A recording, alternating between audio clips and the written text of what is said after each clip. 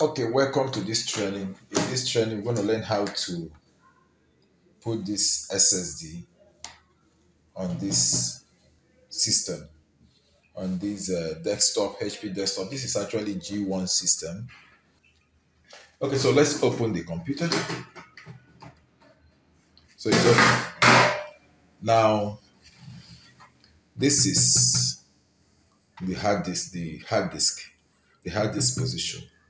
So simply, if you want to install this, if you turn this system and open here, this is the position. So what you do, just open here and use the nut and connect it here. It will be firm, and that's how to do it. So we're going to do it now. But I'm going to remove this because we don't have the screw, and I'll use the screw and place it there. So I remove this hard disk.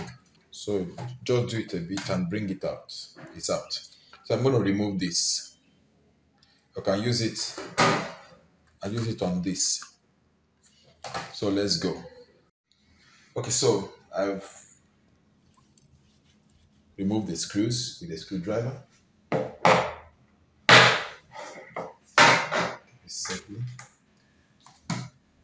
So I'm going to open this and then. Okay, so you have I've removed it, the solid state drive. So now you check this. It has screw points where you can screw. Okay, so remove before installing. So I'm going to remove this.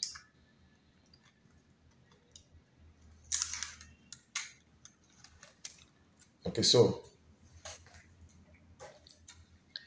it has screws. There are some. It has screws 1, 2, 3, 4. So there are in other systems you can use this screw to screw it up. Okay, but in this case we use the hose by the side. So I'm going to use that screw and connect it, then move it. So I will put it on the screw. Okay, so we've used the side screws. Okay, you see 1, 2, 3, 4. So we just open it and then check it and you connect it.